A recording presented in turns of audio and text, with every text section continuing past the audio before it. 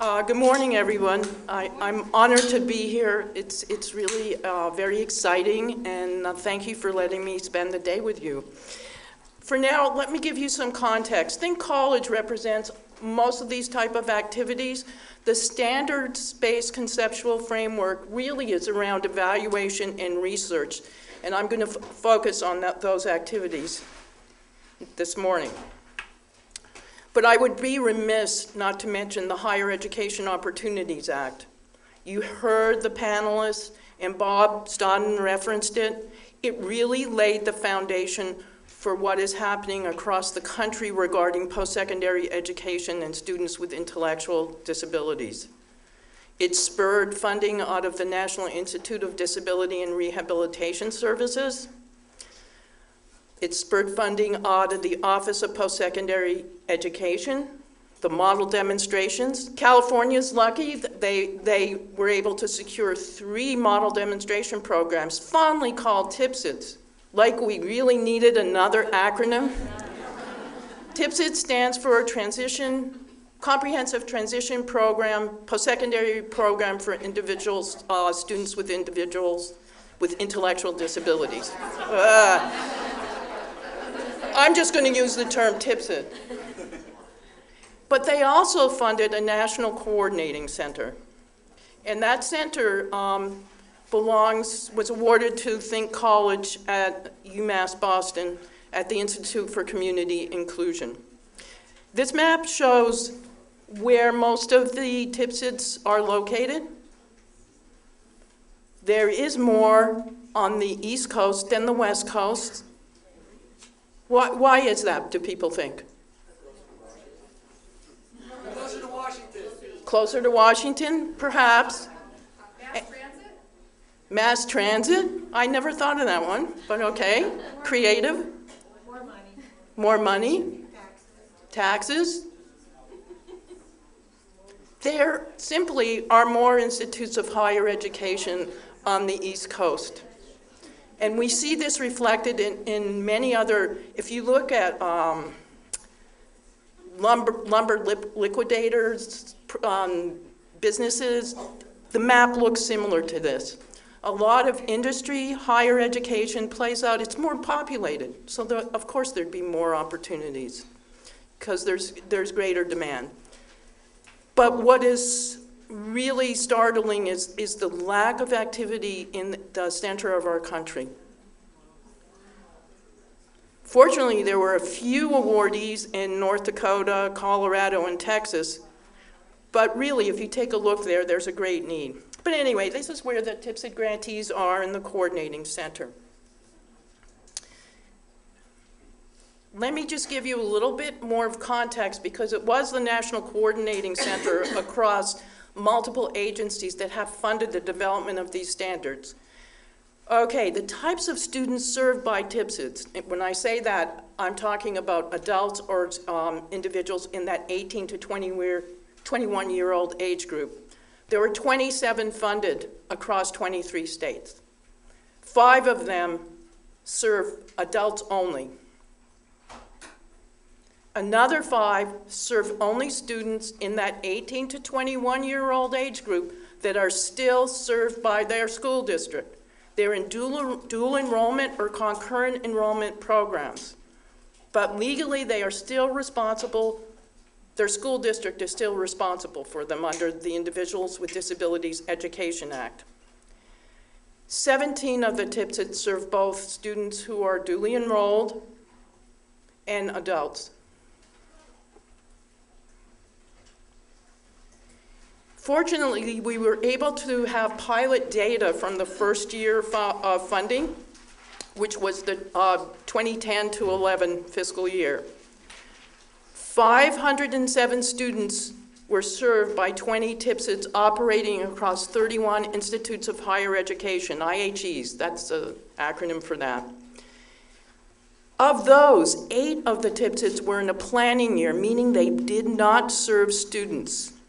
And when we projected the data out over the 5 years of this grant period, 53 institutes of higher education will be serving over 6,000 students. That's pretty powerful.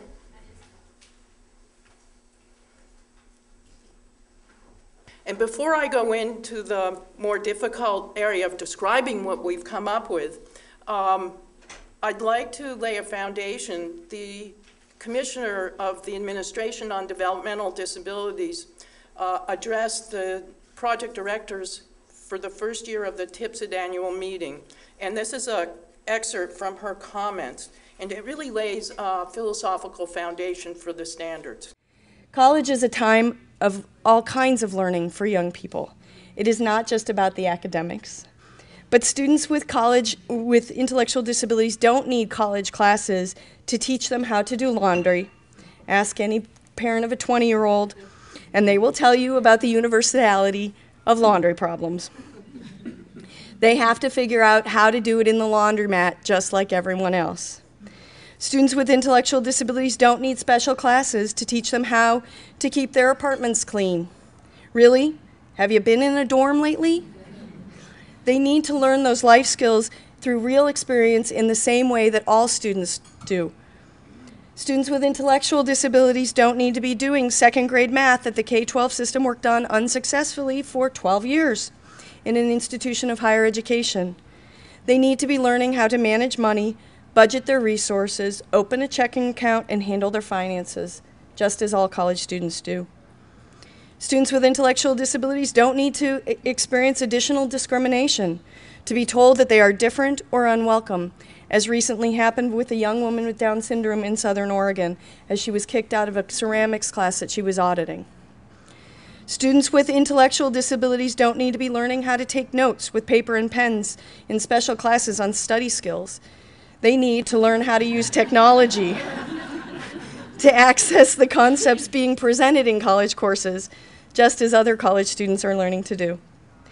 Students with intellectual disabilities on college campuses don't need to be participating in outdated pre-vocational service models where function and placement drive the activities as opposed to person-centered planning, choice, self-determination, and educational need.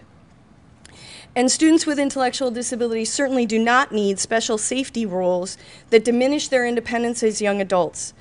They need to be able to live and learn, take risks, and make mistakes on college campuses, including big mistakes, as all college students do. It would be a travesty for this initiative, this terrific opportunity we've worked so hard to create, to become another separate, segregated special program where young adults with disabilities are treated as subjects and beneficiaries instead of affording them the respect and they deserve as self-determined college students. Actually, for those of you who don't know, Sharon is one of the key stakeholders who's responsible for the passage of the Higher Education Opportunities Act. She has made a life commitment to seeing this grow nationally, and she has funded Think College and has been, if we ask her to present, she's always said yes. So know that having her, she used to be a staffer for Miller in California. And she and Madeline Will and Stephanie Lee really made the difference in getting this law passed. So hear her commitment, but also hear her message. Okay, why have standards-based framework? One, we wanted to make sure it was reflective of higher education and not of K-12, because we are functioning in a different world with different language. And we really wanted to look at a communication structure, a common language. We don't have that. Up until this point, there has been no guidance on program development. People have functioned in a vacuum for the most part. I mean, with the internet, people can do some research, but there's been really no formal types of guidance. So this is the first time that our field has really come forth with guidance as such as standards, quality indicators, and benchmarks. Okay, the other key thing is looking at a structure for organizing and analyzing the data across common data points. Our field has never had that before. What saved the TIPSID program this particular year is when Senator Harkin's staffers called us and said, do you have any data? And we were able to give them more than the data you just saw, which spoke volumes. When they saw 6,000 students served by this program, it made an impact. So our funding was continued. We don't know about the future, but we're certainly going to try. But having standards, quality indicators, and benchmarks are a key start to really beginning to amass evidence of what practices are working and those that are not, and looking at different program characteristics in relationship to improved student outcomes. Okay, how do we develop these things? Did Deborah Hart just sit in front of her computer and go, well, I think we should have this or that? Well, I wish I could have done that, because it certainly would have been more efficient and a heck of a lot easier. We actually embarked upon, it took over 3 years, and we used a Delphi process, which is iterative and designed for new areas of study. We modeled it on the HED, the Association of Higher Education and Disabilities, the Delphi process they use to develop standards and quality indicators for disability services that are on college campuses across our country with the advent of the Americans with Disabilities Act. And Stan Shaw and Lyman Dukes were the people who developed those standards, really were very collegial and gave us a lot of their time and guidance, so we didn't replicate a lot of the lessons learned that they went through. It was a 3-part process. We selected individuals, I think there were over 35 individuals who participated in this process. And our criteria for those individuals were people who had been in the field of post-secondary ed for students with intellectual disabilities for at least 2 years or greater. We had parents, advocates, faculty, disability service people, program coordinators, directors, whatever title, but they had to have had 2 years direct experience. And I can tell you they represented the full range of the different types of post-secondary programs that we have knowledge on across the country.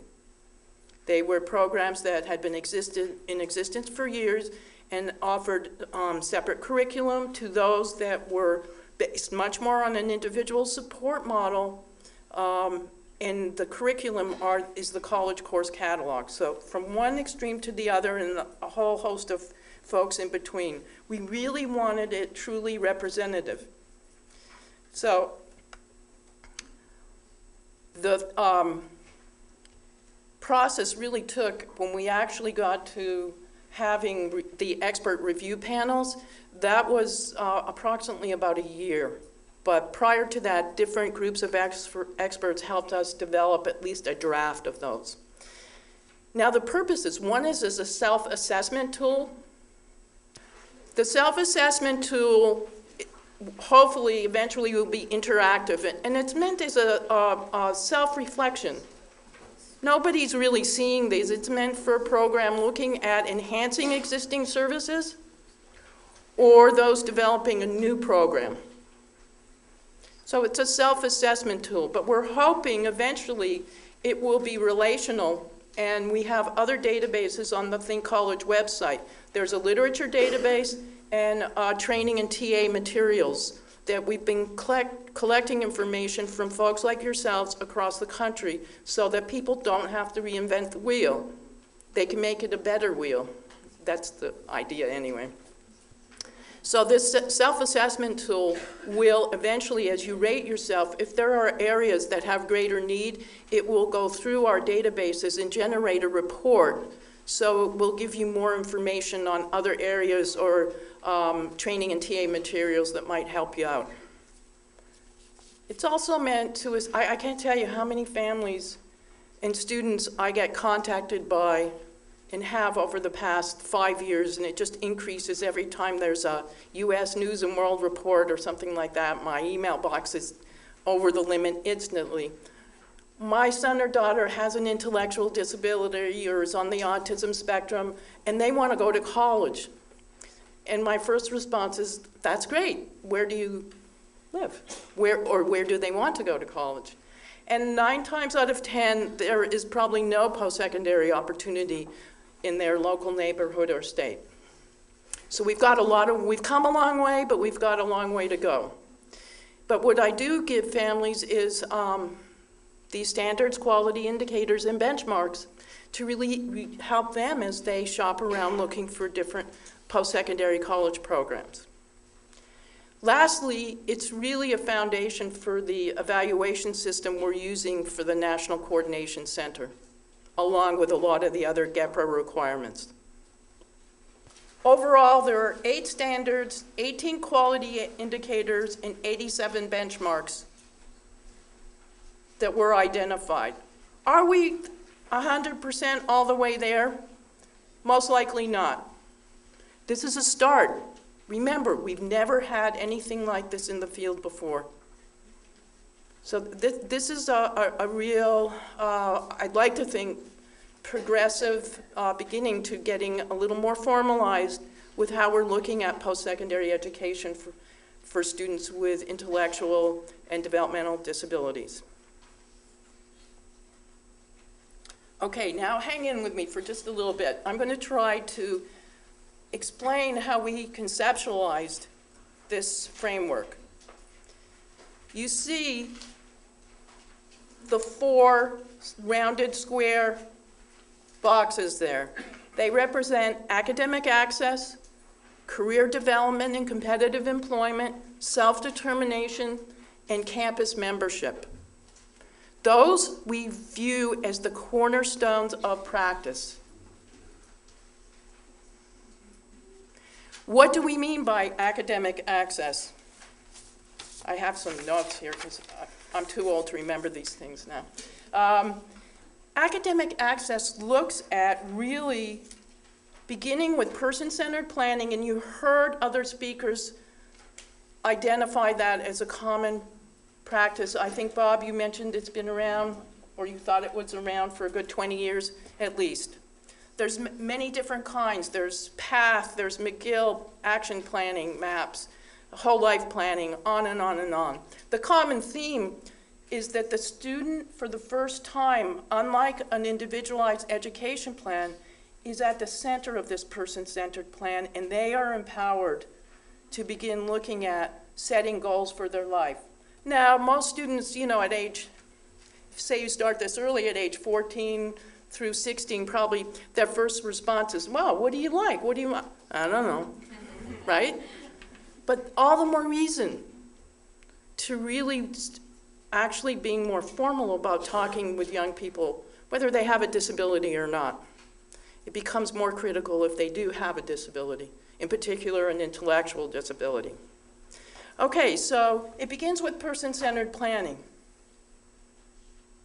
Helping the student, empowering the student to begin to articulate some of those goals and career interests. And then it goes to sitting with an academic advisor to help the student in identifying courses that relate to that career goal and other personal areas of interest. So academic advising. And this is aligned with the tenets of the Higher Ed Opportunities Act. And actually, I think they use the same words. It's a little scary. Students are taking typical college courses for credit, non-credit courses, audit, continuing ed. There's a whole range of ways that students are accessing inclusive academic options. They often have, the Institute of Higher Education has often waived placement tests. AccuPlacer, community college folks, the Compass, AccuPlacer, those have been waived. And prerequisites, for the most part, have been waived. Are we seeing students going into advanced physics courses and calculus? For the most part, no, but there have been some students who actually did take courses like that, and they did exceptionally well. But for the most part, most students aren't taking those advanced type of courses. but they could if they wanted to. The choice is there. Disability service is also a key player in creating access. Most disability service folks have not jumped on board with supporting students with intellectual disabilities. Why do you think that is? Because it's hard. It's hard? Resources. Low expectations. And lower, you're good, I like it. And not a lot of people with these disabilities wanting to go to college right now. Demand not high enough? Yeah. Yeah, okay, that's a good one. For the most part, I'm sorry, who did I miss? Also, not enough political power on the part of people that struggle with them. Not enough political power, yeah. For the most part, what we hear, because we present at AHEAD every year, I can tell you 5 years ago there were 3 people in the room, and last year it was standing room only. So we're making some inroads. But what we hear when we listen to disability services, and I'm painting with a broad brush, there's a number of folks really who are in those roles are the key supporters of individuals with intellectual disabilities going to college. But overall, there still is resistance, and the number one reason was resources. They often are a disability service person of one. They are it, and they serve several hundred students. So in fairness, I mean, that kind of makes sense in some ways. So what we often talk about is, well, if students with intellectual disabilities are going to be participating in academic courses, they're going to need traditional accommodations that disability services provide, and they know how to. For example, note takers, just as one example. But that person also brings additional resources with them. A lot of programs are establishing educational coaches, peer navigators, I mean, a whole range of for-pay professionals to student volunteers. So they're actually bringing additional resources that would benefit a whole host of other students. So when that partnership, you heard Bob and other folks talking about a collaborative partnership, when you approach disability services in that spirit, they're usually much more receptive. And even if they're not at the beginning, when they start to see these additional supports in actual college classes, they often change their minds. So I share that with you. The last thing I want to say about academic access, and it's probably our number one area of training and technical assistance, is around universal design for learning. It's really, and we don't broach it on, this is for students with intellectual disability or who have autism or fill in the blank. This is for every student in your class. It's a way of teaching a broader range of students with different learning styles and to accommodate them. And we had a research project recently in Massachusetts that actually was a quasi-experimental design, if any of you care about that kind of stuff. I actually don't, but I've been told it's kind of more rigorous. And we surveyed the students who were in these developmental classes where their instructors were trained on universal design strategies. And what we found was they were getting out of these classes that normally they weren't passing, and they were completing the two-year, their two-year degree, and they were going on to 4-year school. And the numbers were statistically significant. So universal design for learning is a major, major area, and it's for all students, not just students with intellectual disabilities. What we've seen is a lot of the TIPSIDs really have moved, those who were in existence, I'll use two that I recently had the great opportunity to visit, have really moved more toward course access. Taft College, the TIPSID students are taking Taft courses now. Highline Community College in the Seattle area has really looked at restructuring some of their other separate curriculum to look at the regular typical college courses also. There are new programs that have just started that are using the standards and academic access benchmarks to look at creating more inclusive options from the very beginning. The next one, career development. I don't know that you could beat what Taft has managed to do. We were very, very impressed in the competitive employment area. You clearly have established business partners. I mean, you are a small community, but man, you guys are really known in the business community, from Frito-Lay to individual dentists, and have some wonderful, compelling stories in student outcomes, and really, in many ways, are a model for what other programs could do. Career development, again, what did we start with? You've heard it all morning, person-centered planning. Again, empowering the student to begin to look at what types of areas that they would be interested in. And it's okay to start out doing cosmetology, as Bob pointed out.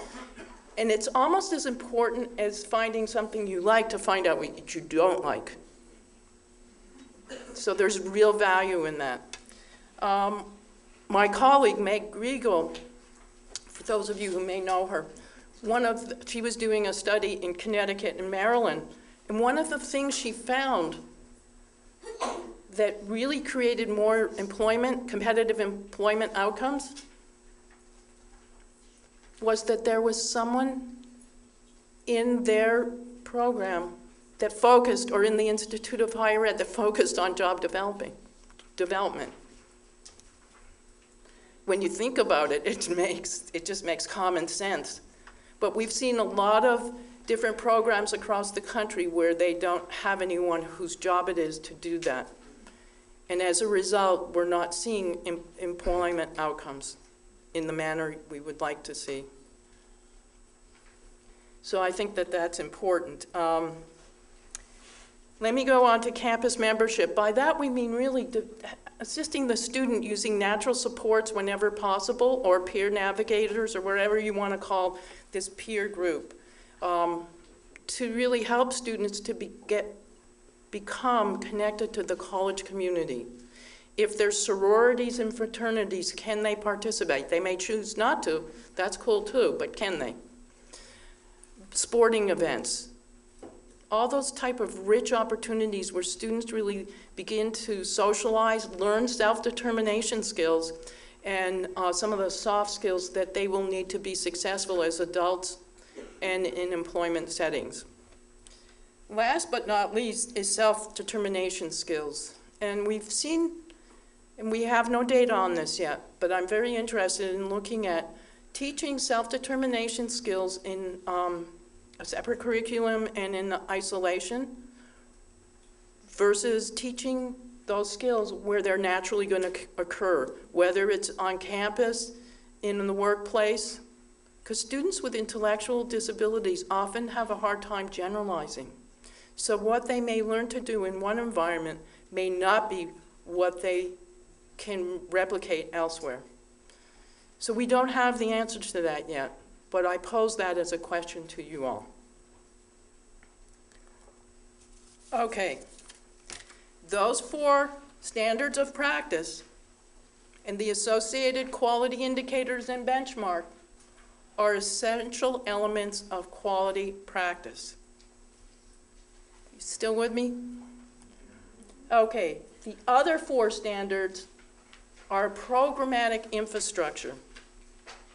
Those are alignment with the existing college systems and practices, coordination and collaboration, sustainability and ongoing evaluation. Alignment with college systems and practices. What is admissions, registration, orientation? Don't recreate that if it already exists on your campus. Enhance it. It's already there, so the chances of sustainability are significantly increased. Also looking at the governance structure of your Institute of Higher Education and participating in that, whether it's faculty senate, So you're looking at as a contributing member of the Institute of Higher Ed versus as someone who's just an outsider doing something separate. Again, makes it very hard to sustain things if you're really separate from the college. Now, you've heard a lot about coordination and collaboration, and I really want to make a pitch for that because the keys here are within the Institute of Higher Ed setting and externally. You heard Bob refer to teaming. All the programs in Massachusetts, anyway, have a local support team, and they meet sometimes on a monthly basis and sometimes quarterly. It's up to them. And they represent all the external funding streams from voc rehab to labor to one-stop career centers to providers to community-based minority organizations, depending on the community, the DD agency, on and on and on, fill in the blank. And there are students and families on that. And they're taking ownership of this initiative to keep it going and to grow it when appropriate. The third one, sustainability, I've already talked to. Because if you have alignment, okay, this is now technology telling me I've done.